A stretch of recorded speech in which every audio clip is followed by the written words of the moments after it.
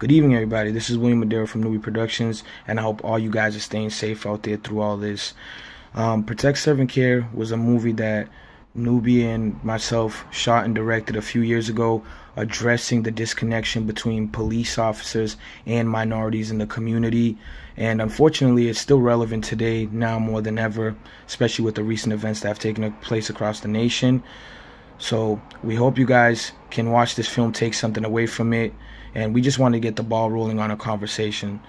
And huge shout out to Mike Zotos with Performer and El Mundo Boston for realizing there was a need to show this film and making it available to you guys. So enjoy the film.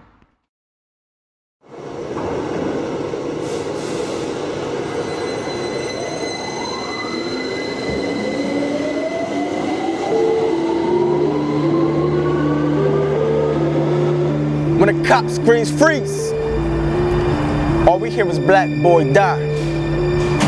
Tell me, when's the last time you ever seen a black boy fly? Bullets clip wings, heat makes the black boy fry. Till we scatter like chickens, dipping in the black oven skies from SWAT. With red eyes, with Glocks and K9s, apartments, high rises, pots and 8 pies of rocks. Marijuana, black cotton, slave ties, the pot. Down goes Oscar, bang, that's Trayvon. There's a pistol dripping, ain't no one in prison but our kind.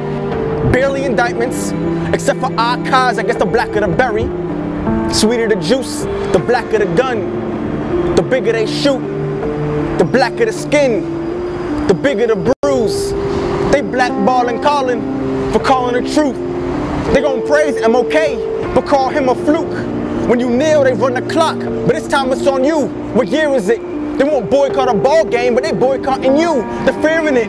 Just shut up and play the game, boy, until the game they play is you. When nooses around your neck, they're playing the puppeteer. Geppetto was going corporate, smell the greed in the air. See the fear in your eyes, keep your hand on 10 and 2, and if you move, you will die. Just ask for Lando. Or better yet, ask his daughter. Or maybe ask Eric Garner's. We move from implicit bias to collateral damage, and these kids are martyrs for wars they never started. Now living in fear, becoming dearly departed, and we're the bad guys for asking you to stop it. How ironic. We're not asking you to stop doing your job because we need you, of course, but we are begging you, please stop using deadly force. See these towns, and when you see these thugs being thrown into the back of a paddy wagon, please don't be too nice.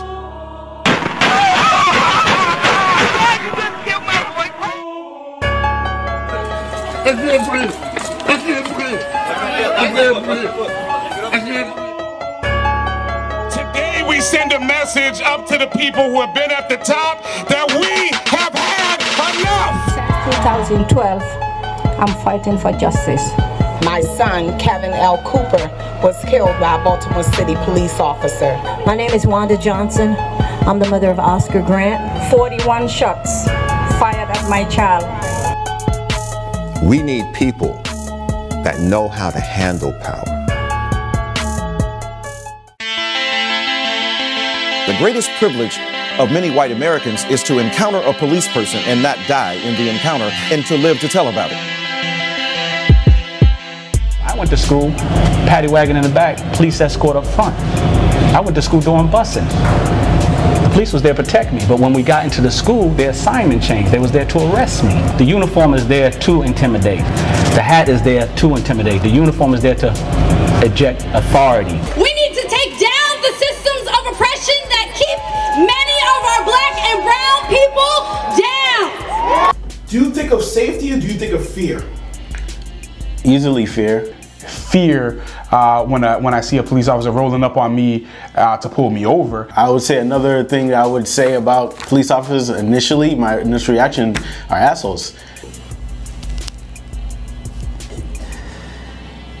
Like he was superior to me just because he had the badge. It weighs on us. It does. You talk to police officers out there and they'll tell you. It weighs. We don't like being the bad guy.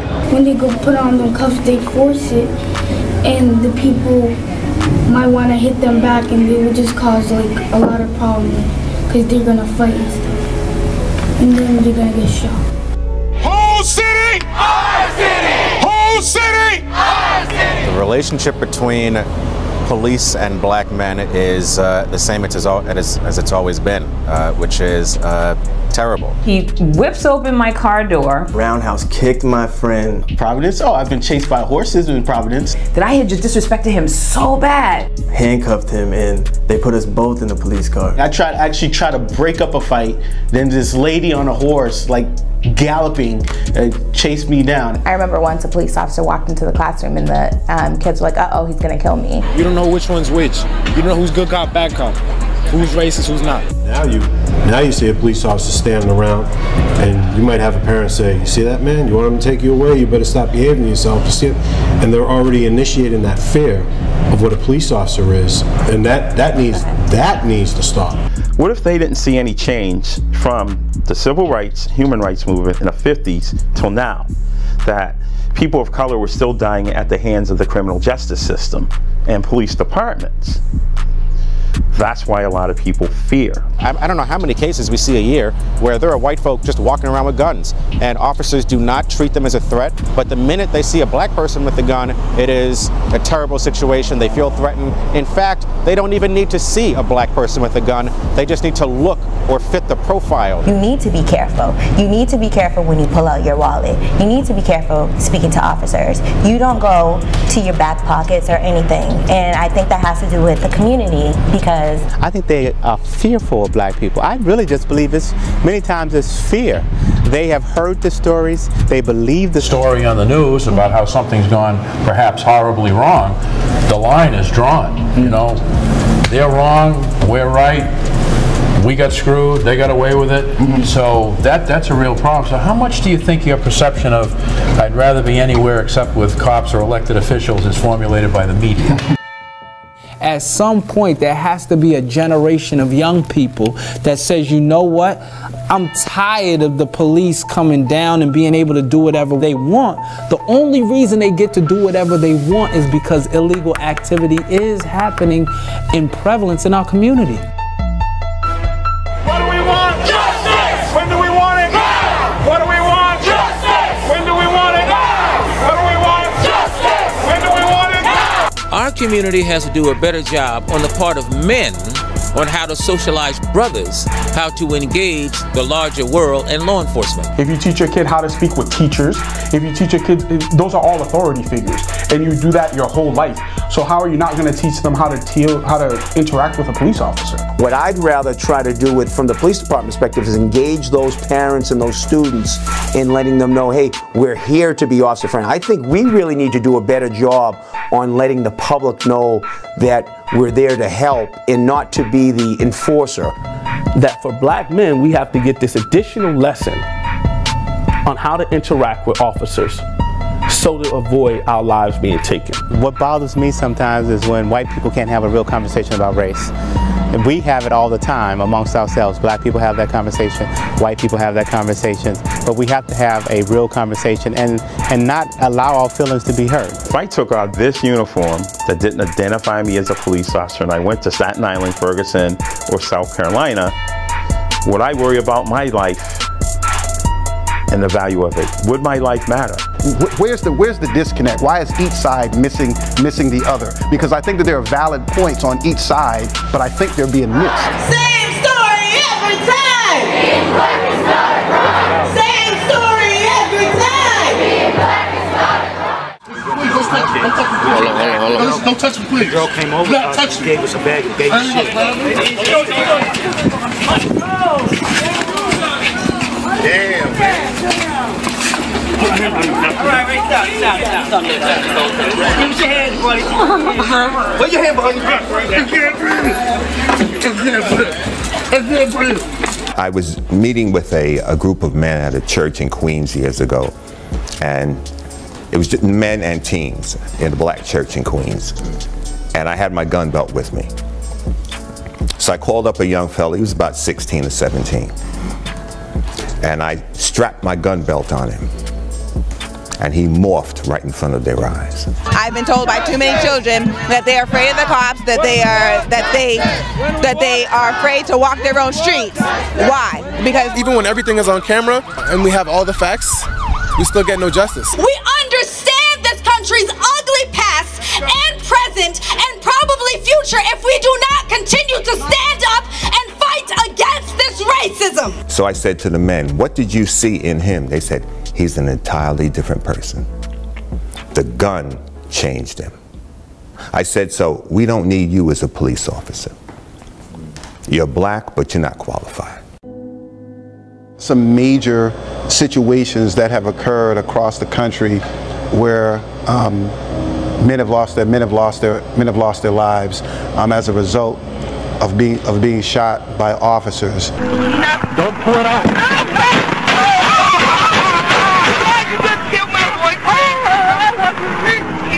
Don't pull it out! Come on! He just shot his arm off. We got pulled over on Larpener. I told him not to reach for it. I told him to get his hand out. You told him to get his ID, sir, and his driver's license. Oh my God, please don't tell me he's dead. So in one of my talks with my father at a young age, I was taught that police on the street are the judge, jury, and executioner. Education is huge, and I've been saying that from jump, that, you know, we need to educate people out there. We need to let people know what we do, you know, what our job's about, you know, the decisions we have to make in less than a second half the time, or we're dead. I've had many opportunities where I could have shot somebody, killed them, justifiably shot them, had no problem with a grand jury or any hearings, never discharged them around. There's nothing in my contract that says I need to take a bullet before I can react to something. Sure. You see what I'm saying? If you pull a gun on me, whether it's fake or not, I'm going to do what I have to do to be able to go back to my family. Shame on you for doing that to me. Cops were dying every month. We had 2 guys die back-to-back days. Everybody in New York had a gun. We are here today because we believe that our country can do better.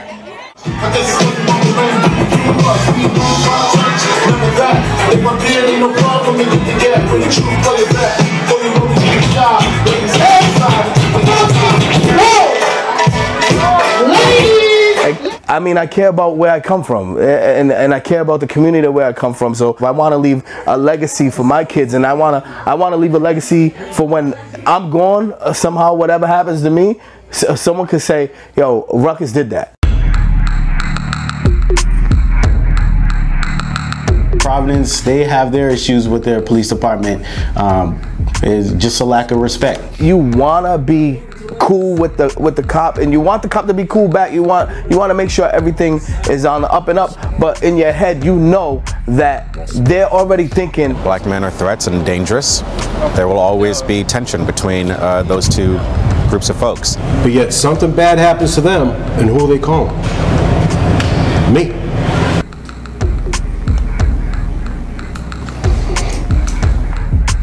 I was a DJ in a club called Finnegan's, which is right downtown Providence, and I usually go outside with my cousin, and we go outside and just diffuse the crowd. Hey! The club is a poppin'? Hey, it's a poppin', baby. It's poppin'. They're gonna be like, oh, get to your car. What are you doing? So I'm helping some kids get to the car. I'm walking them to their car, and then a cop comes, like, I'm walking back to Finnegan's. A cop comes from behind me, and he goes, yo, what are you doing out here? Get the fuck back in the club. You cannot prove your manhood on the street corner with a police officer. This whole thing is about psychology. Why are you like talking to me like, and then he's like, either get to your fucking car or get in the fucking club. If the guy is cursing at you, if he's calling you a nigger or anything else, you absorb that. However your tone is, I'm not gonna let you speak to me like that. You don't get an attitude, sucking your teeth, flaring up and all of that, because that takes things to another level. So what I'm gonna do is I'm gonna take your badge number and I'm gonna report you in the morning. Our young men need to know an encounter with a police officer is a psychological and a physical engagement. You want to be on top of the psychological game, because if you're in control of your mind, then he'll never be in control of your body.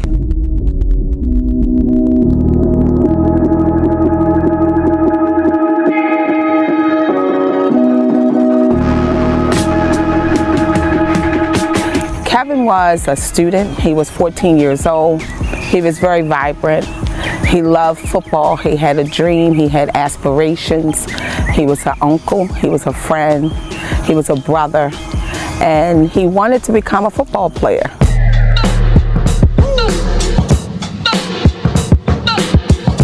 He was a very shy young man, very smart, and he loved food, he loved to laugh, he loved soccer, and he loved basketball.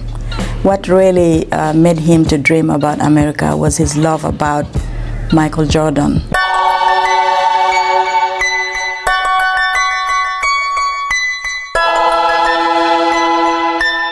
Anytime you were down or sad about something, Oscar would be right there to say something funny or let you know that it's going to be all right and encourage you to become joyful again.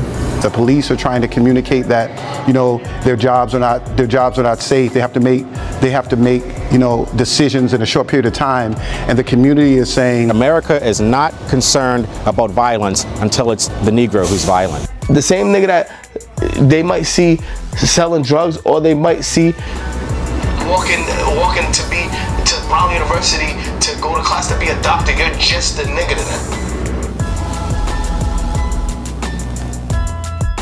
There seems to be a narrative that we have in the country and in a lot of communities that there's a war against African American men that's being waged by the police department right now. And I'm curious as to what you guys take on it. Do you think it's true? And to some degree, based upon the things that we've seen happen, do you think it's deserved? I'm thinking about it. I'm just like, you know what? I'm gonna grab his badge number. So I'm like, what's your badge number? I see his badge number, and I'm like, I'm gonna take that, and I'm gonna talk to your superior in the morning. And then as I say that, his other co-officer, or whatever you want to call him, he comes up and he's like, what are you taking his badge number for? I said, well, now I'm gonna take your badge number. How many times has somebody, I know when I was a kid, I was always told that the police were there to help you.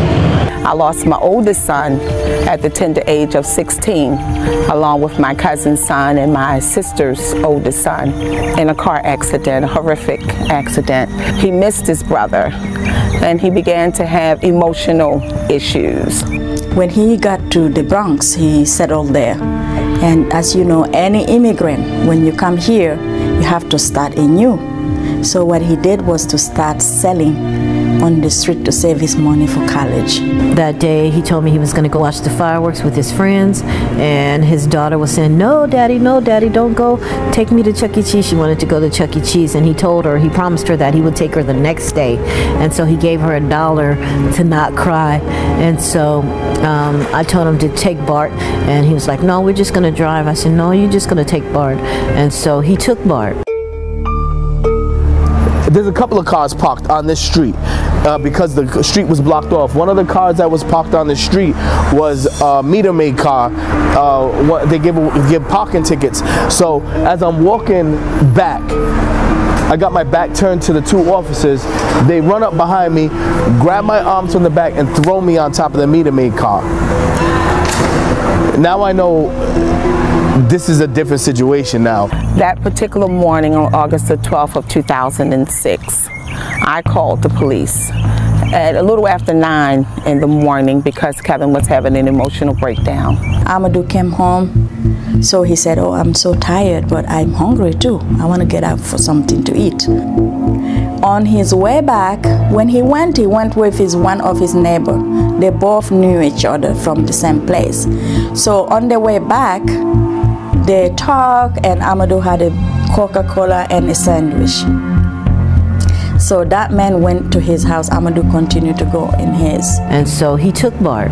And on the way home, they said some kind of altercation had occurred. And a policeman came on the platform, and he was calling, you know, he was yelling and cussing with his taser out, telling African-American young men, not knowing who, but just telling them to get out of the train and get against the wall. As I'm on the ground, they mace me. I'm already handcuffed. I'm already on the ground. I'm not fighting. I already know what it is. If I fight, who knows if I'm gonna be alive tomorrow. And I'm just thinking about my kids at the same time. Like, if I fight this situation, am I gonna be talking to my kids tomorrow, or are they gonna be reading about me tomorrow? So when the officers came, they encountered him in the yard. Kevin was talking, you know, and they said the call was abated. Everything was fine. He was calm. The one officer left. Kevin got up. They had him sitting out in the yard. He got up and he walked into the basement, and we were down in the basement, and he walked past and he was mumbling, and the officer turned and said, "Who are you speaking to?" He says, "I'm not talking to you." 4 police officers, civilian clothes, were driving unmarked car, and they're driving, passing by, and they saw Amadou. What happened that night? There was 5 witnesses, Amadou and the 4 officers. The other officer ran over and threw Oscar onto the ground on his stomach and pinned him, and threw Oscar and then moved him over and put him on Oscar's friend Carlos' leg. Oscar was about 165 pounds.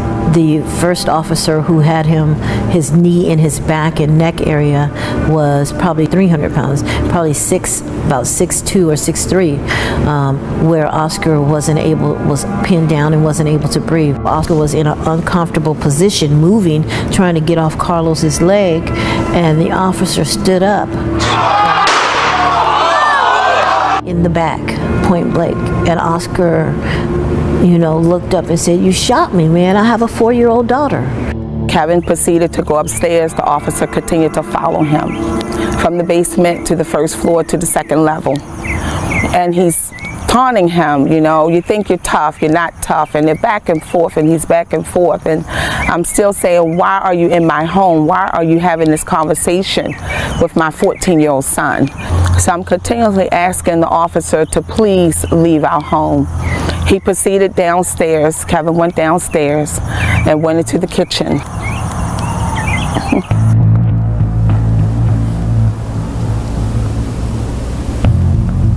So Amadou was cut down. Matter of fact, one of the bullets went right through the sole of his shoe.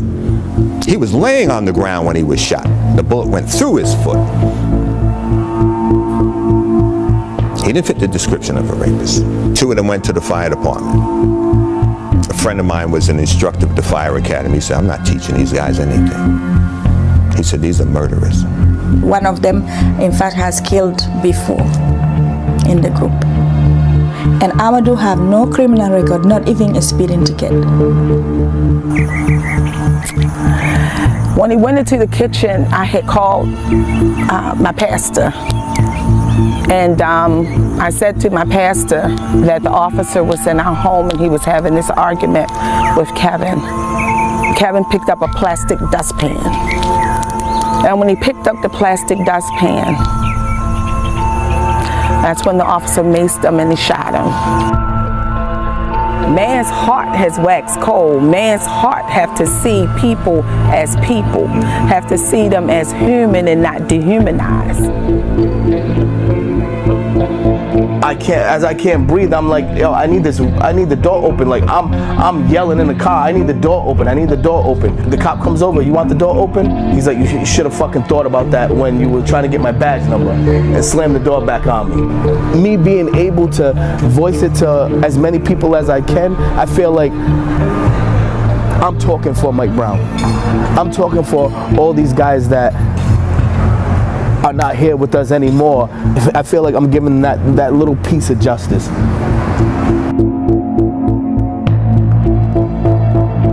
I'm not advocating violence, but there is a limit to what people will endure. There is no hierarchy of hurts. Whether they were 8, 18, or 28, they were somebody's child. Every life is of value.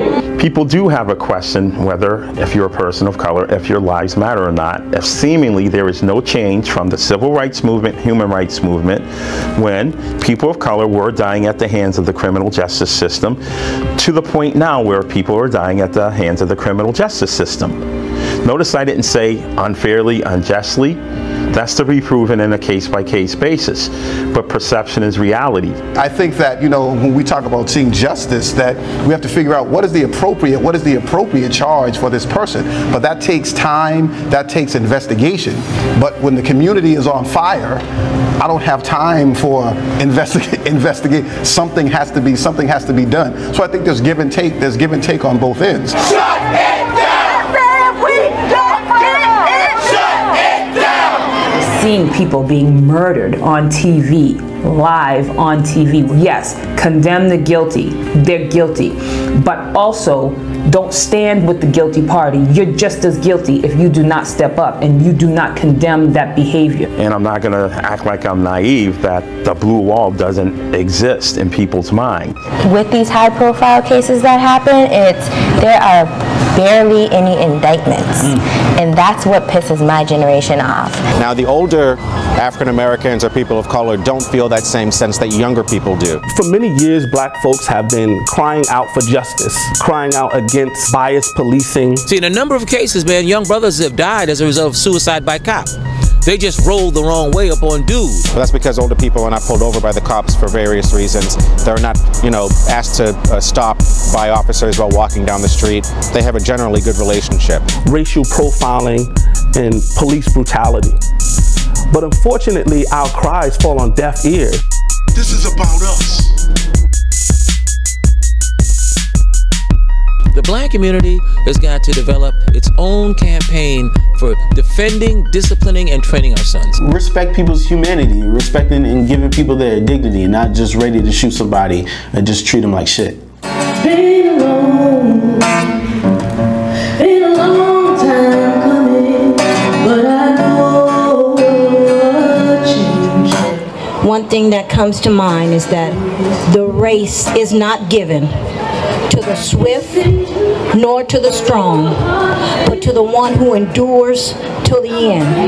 And so no matter what our plight is, we will continue to fight to see that laws are changed.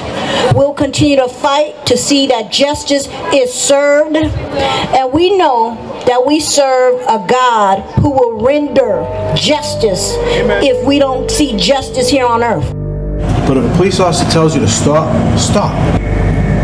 When you don't, now it's going another way.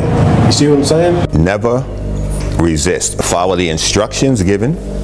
If you're being stopped, keep your palms are up. Nothing in my hand. If you want to search me, go ahead and search me, officer. The battle is in the courtroom. Pick that battle wisely. Just come home. Murder implies intent. You charged them with murder. So you basically went before a grand jury of people and told them that these police officers who showed up, they were called, they showed up to a scene, and they showed up with the intent. If you don't give them lesser included charges and the grand jury doesn't suggest it, they're left with an all or nothing situation. You said murder. Okay, well, if these are the stipulations for murder and you don't prove that and I'm on the grand jury, then I'm going to no bill it. I'm going to be like, no bill. If they take out their weapon and shoot an unarmed person, knowing that that bullet will result in a death, then that is murder in the first degree. And that's why in so many of these cases, the standard litany will be, I thought I saw a weapon, I thought I saw something, he reached for this and I thought it was a weapon, I then drew my weapon and fired in defense of myself.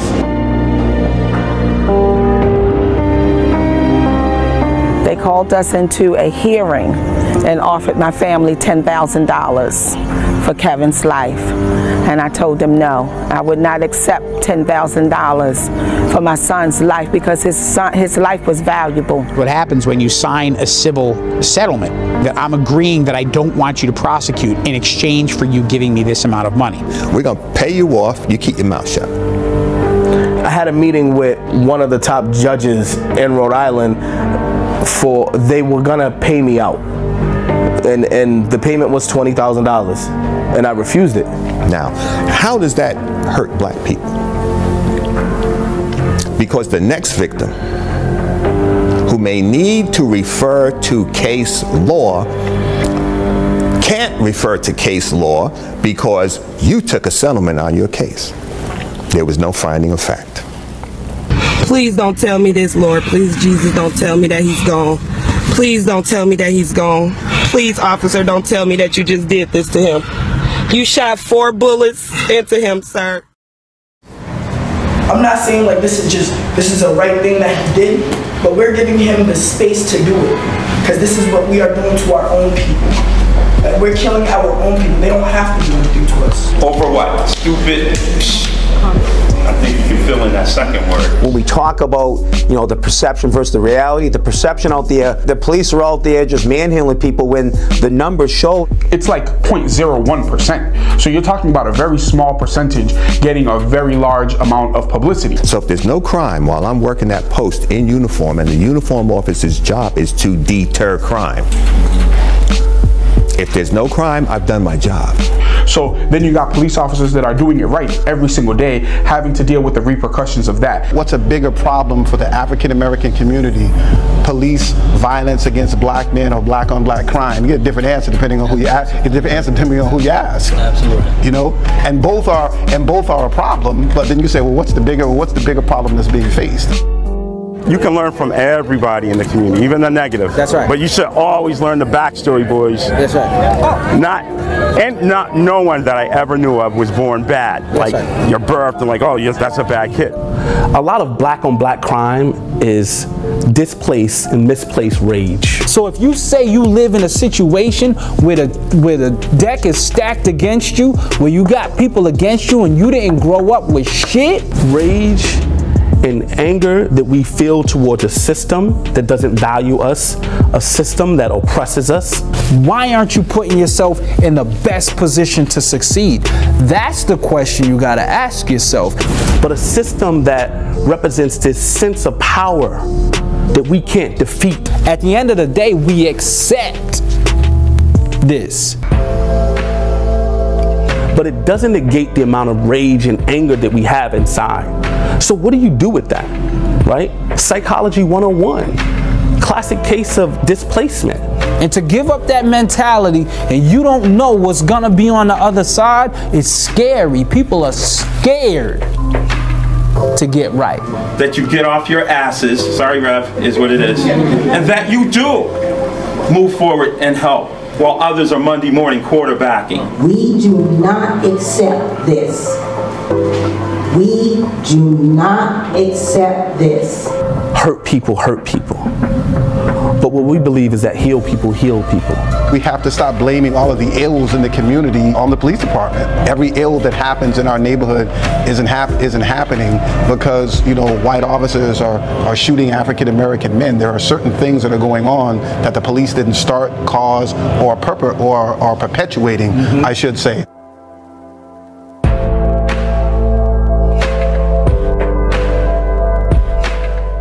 Yo, whenever the authority kills another young boy, and that someone took a while to see, that boy on the news could have easily been me. Can I live without struggling to survive? Yo, I'm only 17, yo, with too much pride. Can I live? The kids are our future, but this future of kids, they're not playing no games, man. They're not playing no games. So y'all better pay attention.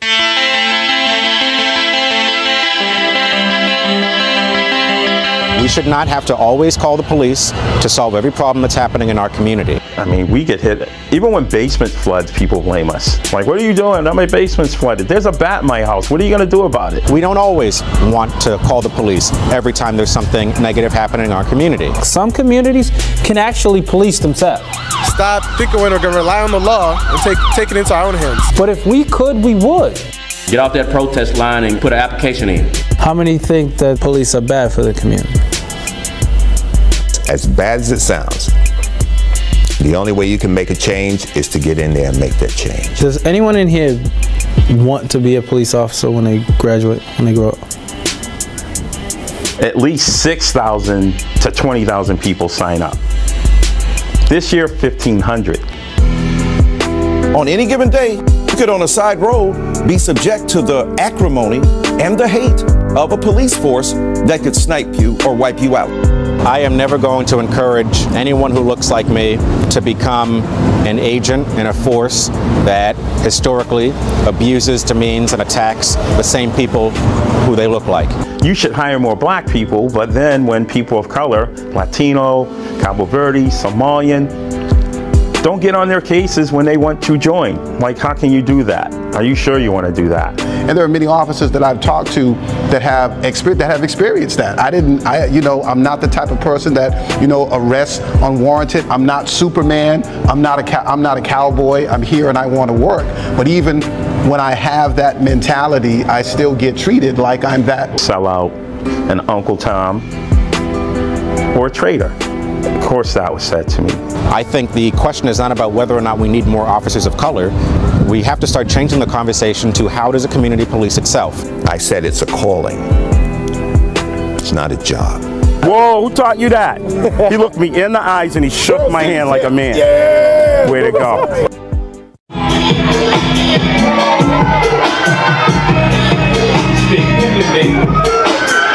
Listen, let's get grown here tonight. We got to my 25 plus, my 30 plus in the building tonight. If my block is Elmwood Ave, and you don't come to Elmwood Ave and you haven't been on the block and you haven't walked around and said hi to my mom and hi to my aunt and so on and so forth, what commonality do we have? We have nothing. There's nothing there. So as a police officer, and if I was a police officer, that's the first thing I would do. I'd introduce myself on the block, because at the end of the day, you're gonna have some sort of thought like, yo, this guy's not that bad. In my opinion, community policing, or in that, even that terminology, community policing, the community comes first. There are many in the black community that don't believe that a white officer has the capacity to understand the people that live in this neighborhood. But it's also black cops and brown cops who've internalized racist ideas. They found that a lot of the officers do not live in the city. So we have to change that persona to say, you know what you heard may not be what is the reality. 1, 2, 3. Hurry up, hurry up, hurry up, hurry up. You get out there and be part of embrace the community. That's what I was going to say. I was going to say, a lot of police officers have to be open-minded. Where I work, there's a huge Cape Verdean community. I got out there. Fellas, defense is violent. Hit these bags. Your quality of life could be so poor that you're going to do anything by any means necessary to ensure that you and your family eat and that you survive, whether it's criminal acts or not, because seemingly nobody cares. There's been mistrust and miscommunication for decades, so that has to be fixed. But a lot of younger people of color in this city do have negative relationships with police, and that's not going to be solved with basketball and ice cream cones that they pass out. Community policing is all-encompassing. I work with you, you work with me. You work with me, I'll work with you. He says, I'm on parole, I owe them 7 years. I said, you work with me, you won't do a day. 11 districts now have 11 community service officers that go out and engage the community and ask people how they want to be policed and how can we problem solve together. That arrest was expunged, it doesn't exist. And he never did another day. 5 years later, I'm in a fight in Brooklyn. He came to my aid. Community policing is the community makes requests of the police fulfill those requests. Today I speak on behalf of youth across our city. This monumental experience is just scraping the surface of what we wish to see and have in Boston. More representation. This young individual right here and over here and in the far back are just some of the youth who are watching you.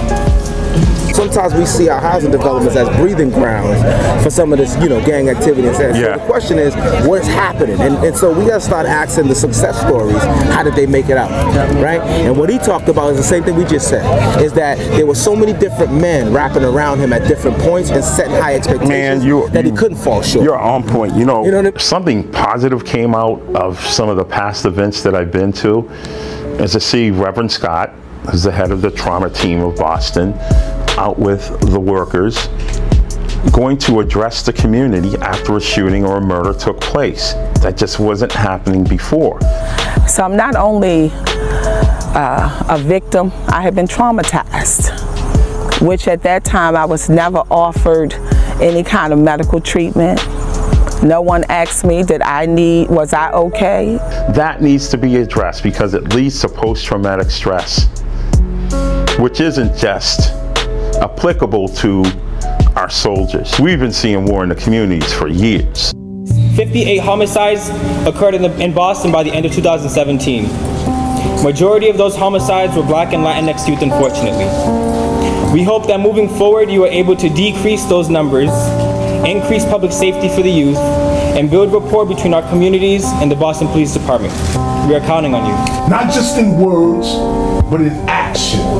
That when we see each other, we see ourselves. And don't get so caught up in politics, don't get caught up in trying to be important, that we have to look at each other and understand that when we see each other, we see ourselves. When we know that, when we live that, when we believe that, we're better. That's right. That's when we're at our best. And until then, we'll still struggle. But we needed to create an example here today with this brother to let him know that we got him.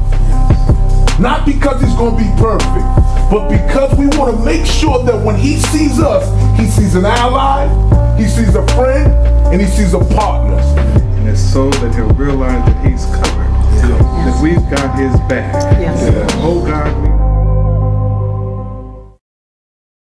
But when I speak about that day, it's hard not to cry. It's hard not to feel the cracks in your heart that's been broken. The minute you put a color with something, you're automatically going to turn off a segment of the population. And we know all lives matter. So whoever picked that title, I give them an F in English. Here's another movement that had it didn't have a hashtag, National Association for Advancement of Colored People. And they put that out there, National Association for Advancement of Colored People, because there was a matter of colored people being lynched, colored people being disadvantagedly dismembered and taken apart, families being destroyed. National Association for Advancement of Colored People had to be put out there to have the conversation. Until we get to a point where all lives matter, people should be able to advocate for justice and equality. So they have to exist. I wish they didn't need to exist, but they have to exist. All they can say is, you're in our prayers. Can't do nothing about it. We're sorry for your loss. Never, never, never took a look at a minority or someone different than us and said, we're not going to help them, but we're going to try to screw them. We're going to prosecute them. I never, do I say it goes on? Yeah, I'm sure it does. But I just have to tell you, person to person, I never encountered that. Every morning we awaken to a gentle battle, and we must decide if we will go in the direction of worry, of weariness, and indifference, or if we will go in the direction of joy, of peace, of equality, and justice. Of all the negotiations and decisions of our day, this gentle battle each morning is the most important. As soldiers, how shall we march? We've witnessed so much, and it's just hard for me. I mean, we can talk about it, but that's where I have like a standpoint, because I'm just like, we're just talking. You have to see the change. Yeah, we have to see something. Body cameras seem like the next step. We did not want to rely on a random citizen being around with their cell phone who had enough storage space on their iPhone to record what was going on. You know, being cross-examined by a defense attorney, you know, as I'm going back and forth, afterwards, my first thought was, if I had a tool that would always be recording what's going on between an officer and a civilian, so that we would have that evidence if something negative ever happened. We didn't want it being said that once we had this pilot program going, that we didn't get any input from our community, in our homes, on our streets. And so we moved to policy that we have public meetings inviting people to add to the policy. I see the value in it for false accusations being made. So now you got two completely different points of view. I see the value in it for when officers make mistakes. How about the fact that there is a gray area in the middle? The plastic dustpan was, as the police say was a weapon. You got to look at it from their point of view. What actions, how did they interpret actions? And we came up with a program where 100 officers worked, but the command staff worked first. I wore the camera first. I wouldn't ask the officers to do something that I wasn't willing to do myself. Also, another thing we're trying to push in the political realm is to have the police officers tested, drug tested. If you're working on any regular job, if you have an accident, and if you have any type of shooting, which is a major incident, you should be drug tested. It's not because they don't have complaints against officers, but because they don't trust the system of complaining against officers. So what we have currently is early intervention.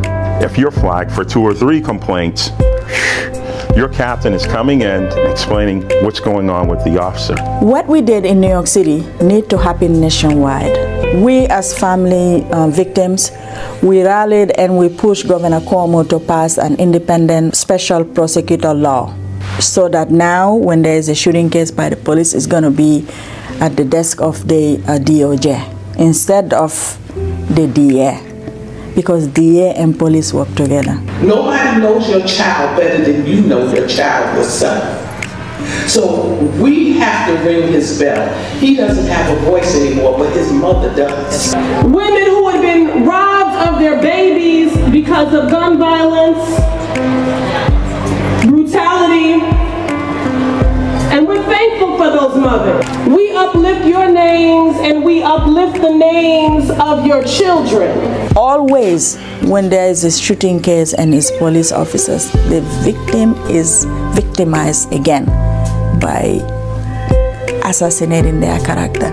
The officer has never tried to come back and make peace with me regarding that situation. He did apologize to me. He was a different man, and he was a more humble man when he spoke to me. He was very humble.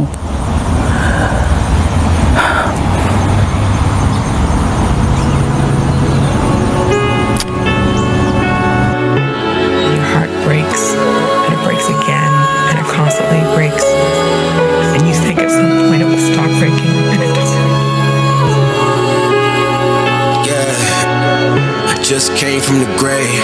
Scrapes on her legs from her knees in the pavement. Wet concrete from her tears in the eyes. 6 years past, still stuck in the time. Every time the news come on, we reminded. We neglect the pain while they cherish the violence. Trying to make change, but we buried in silence. How can we take flight when the devil the pilot? I swear it's hard living life, trying to chase all your dreams when it's kings getting killed by police. Thinking that it could have been me. I feel I can't straight now. That I got hit by a stray in the playground. Look at this world, I feel like we let MLK down. Never believed in God, well I suggest you pray now. They killed my brother, so I feel some type of way now. Hands up, they gon' still shoot you face down. 38 caliber pressed to my dome. Bullets, they could never penetrate my soul. I accepted his apology because, as being a woman of faith, that's the first thing that Jesus spoke from the cross. He said, forgive them, for they know not what they have done. You treat a person as a human being. I've taken murderers and rapists to dinner and sat down in a restaurant, not Mickey D's. We take you to a restaurant when we lock you up, because we don't eat junk food. If you get stupid, if your fork and your knife is not moving right, we'll kill you in the restaurant.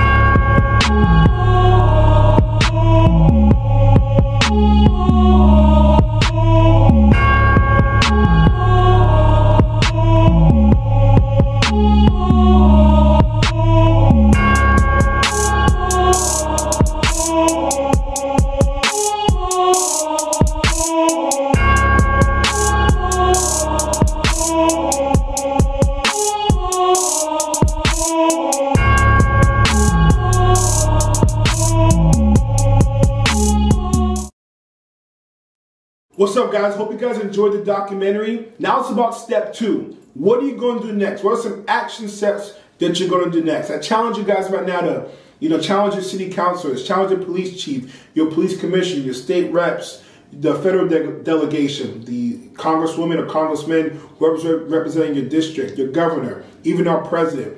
What are you going to do next? Some action steps to make sure this does not happen again. If you guys want to see the film again, just go to our website, newbeproductions.com, NOUBE-productions.com. It's also on Tubi TV. It's an app. Just type in Protect, Serve, and Care. Or it's also on Amazon Prime.